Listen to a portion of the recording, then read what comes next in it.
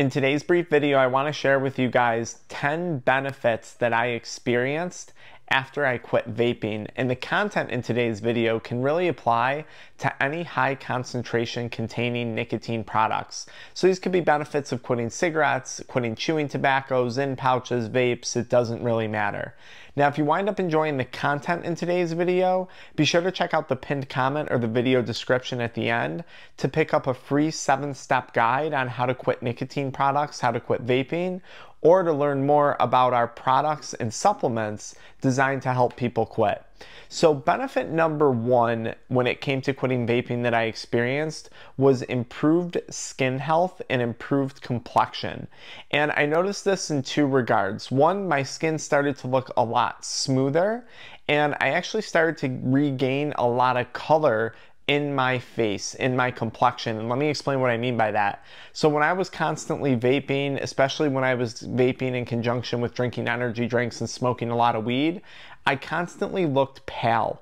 No matter how much sun I would get, no matter how many times I would hit a tanning bed, I would continuously look like this kind of steel gray color.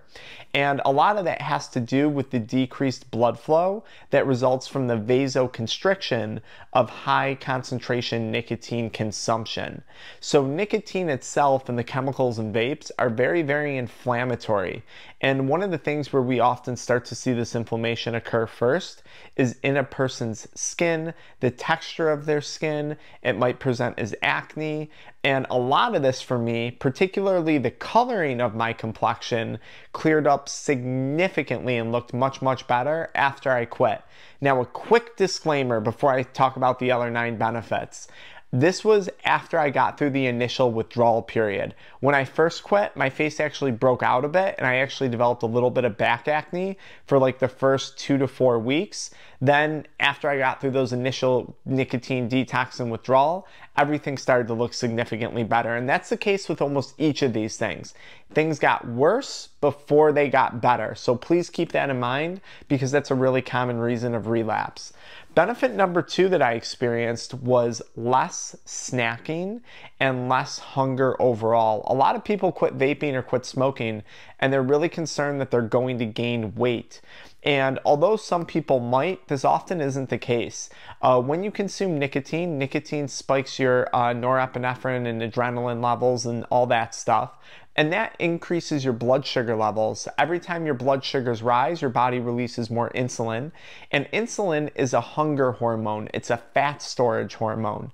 So I actually found after I got through those initial withdrawals and initial cravings that I had much less of an urge to snack and eat junk food when I finally quit vaping, quit, chewing tobacco, all that stuff, which also resulted in some weight loss in my case, which was a good thing when I first quit.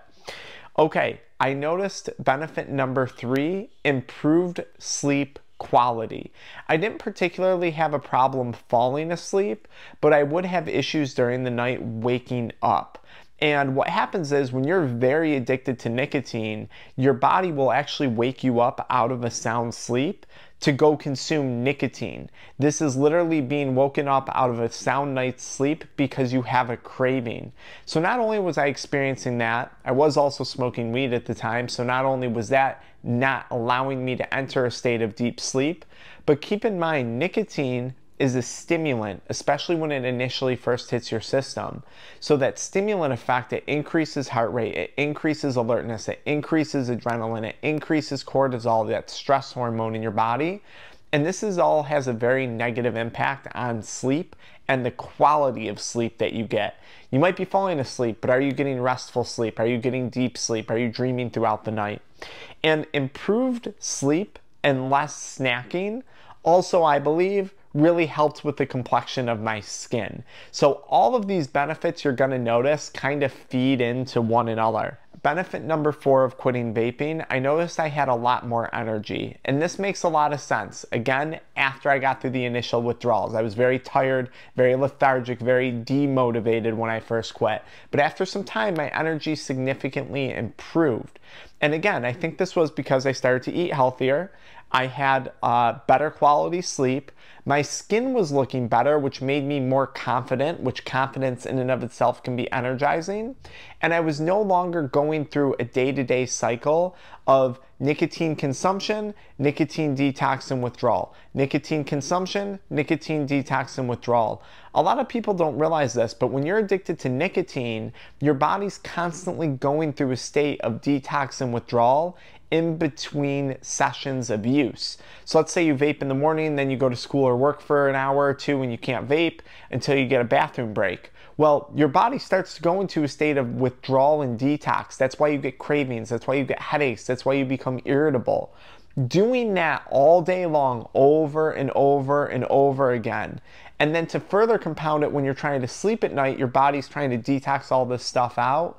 It really screws with your energy levels, right? A lot of people, when they vape, unless you're vaping steadily throughout the whole evening, a lot of people wake up feeling very lethargic and groggy. I know I felt that way, full of brain fog. And that's because you're waking up in an active state of nicotine detox and withdrawal. That's also why that morning hit feels so relieving, because you're temporarily halting the symptoms of nicotine detox and withdrawal. Benefit number 5, more money in my bank account. And this might sound obvious, but what wasn't so obvious to me was what I could start doing with that money. I now started to have money to invest into things that I actually cared about. And I quickly realized vaping wasn't just a loss of money that I was spending on the product, but it was the lack of investment of that money. That money could be put towards index funds to earn interest. That money could be put towards buying a new camera and starting your own YouTube business, or starting your own YouTube channel and collecting ad revenue. The money that I have saved from quitting substances has been one of the best investments that I've ever made, and it's paid off in significant amounts. So having more money, who doesn't want that? Ooh, benefit number 6. My discipline improved. I noticed after I quit vaping, especially initially when it does require a little bit of willpower and quite a bit of discipline to stop, that discipline and my ability to say no, my ability to delay gratification started to spill over into other areas of my life. It spilled over into my business, and my business has improved. It spilled over into my relationships. It spilled over into my dedication towards sticking to a nutrition protocol, towards sticking to going to the gym, which kind of got a little messy after my child was born over the course of the last year. But all in all, it was decently maintained, and now we're back on track.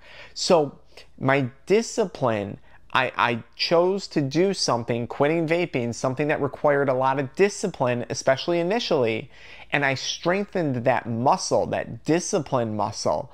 And you can see all this goes hand in hand, right? It actually, because I now had more discipline and I was able to exercise discipline, I was able to apply that to diet. I was able to apply that to fitness. Again, this helped improve my confidence, along with having more energy and better sleep.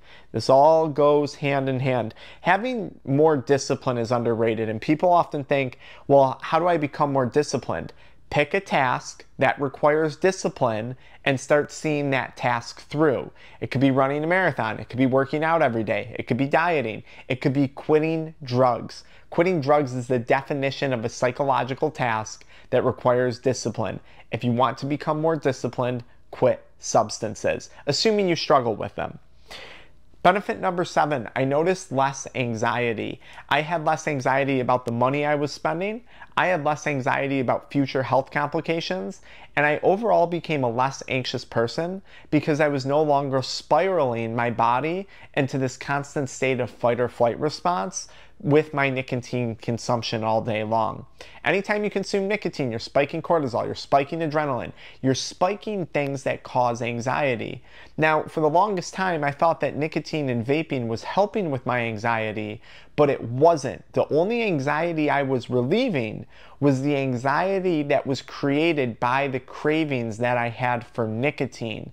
As Allen Carr famously said in his book, it's like putting on a super tight shoe only to take off the shoe and say, ah, what a relief.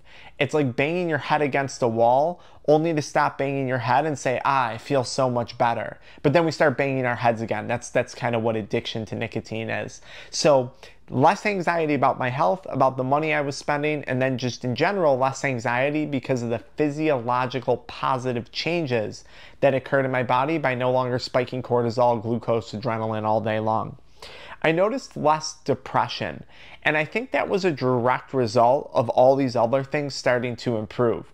My physical health improved, I had less anxiety, I was eating healthier, I was sleeping better, I was no longer killing all my downtime just hitting my vape, taking a crap, scrolling social media, scrolling Instagram posts, scrolling TikTok. I was no longer wasting away while I was vaping, and I think all in all, that simply resulted in being less depressed. So I hope that somewhat makes sense. And the statistics out there go to show that people who don't smoke, people who don't vape, there's less instances of depression and anxiety. Benefit number 9, better physical shape. No surprise there. When you're sleeping better, when you're eating better, when you have more energy to expend throughout the day, you're a lot more compelled to go do things that make you feel good and use up that energy. So for me, a big part of that has been physical exercise, lifting weights, hitting the gym, anything along those lines. And when you're in better shape, you become more confident. You know, that's one of the worst things about vaping and addiction. It really damages a person's confidence. You say you're going to do something, i.e. quit. You fail to quit time and time again. Eventually, that subconsciously creates a rot when it comes to your confidence and your commitment and your promises that you make to yourself. Number 10. Improved focus and less brain fog. It's awesome being able to wake up and just get on with my day without having to worry about using nicotine to kickstart my day. When you use nicotine in really high concentrations, nicotine becomes the focus. It doesn't help you focus. I have such a beef with people who are like, nicotine's great for neurocognitive function. Yes, it can be in a super low dosage. 0.5 to 1 milligram per hour seems to be the generally accepted rule. Most people who vape, smoke cigarettes, chew tobacco, use Zyn are consuming way more than that. In fact, they're consuming so much it's relatively toxic to their system. I think a lot of people, myself who was once included in this, are walking around in a constant state of nicotine toxicity. We overload our nicotine receptors when we're addicted. So what would happen in addiction is I'd be like, oh, I can't write my emails unless I'm vaping, until I'm vaping. I can't do this work task until I get my vape. I don't even feel comfortable going into this meeting unless I have a vape with me, unless I have a tin of tobacco with me. It actually started to ruin my focus because it became my focus. And then I would consume so much, at points I would just become like physically sick, and then it would totally derail my day. By mid-afternoon, I'd be crashing and burning. Energy would be low, I'd be fatigued, really full of brain fog, and just wouldn't feel well. And again, when you're thinking more clearly, when you have less brain fog, you have more energy, you sleep better. It's more motivating to take care of yourself. The better you feel, the more care of yourself you want to take. The worse we feel, the less care of ourselves we want to take.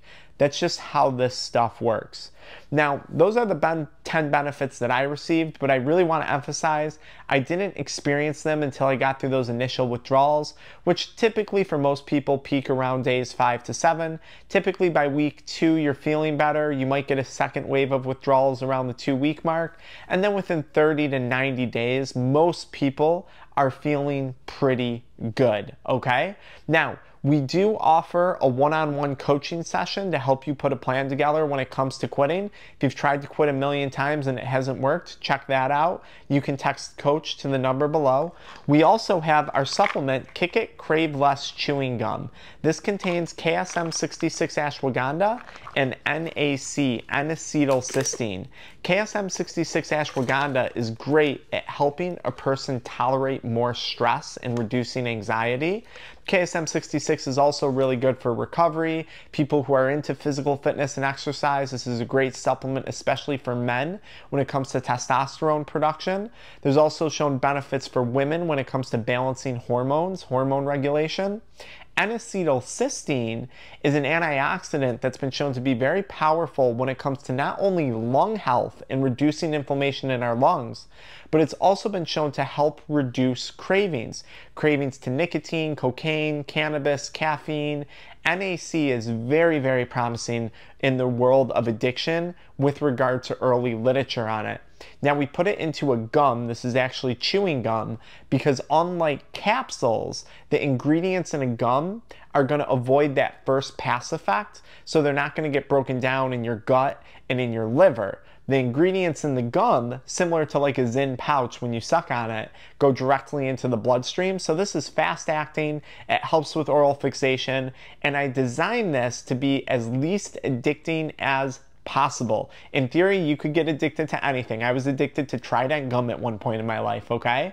But I didn't use aspartame, I didn't use Ace K, we used a little bit of sucralose for flavoring because we had to.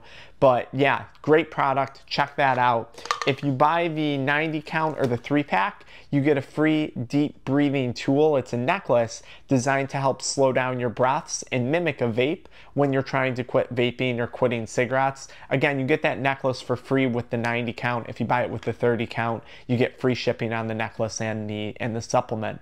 So I hope that helps you guys out. If you don't want to check out our products, if you don't want to follow me into the next video, make sure you pick up that free 7-step guide on how to quit vaping and how to quit smoking in the pinned comment below. Until next time.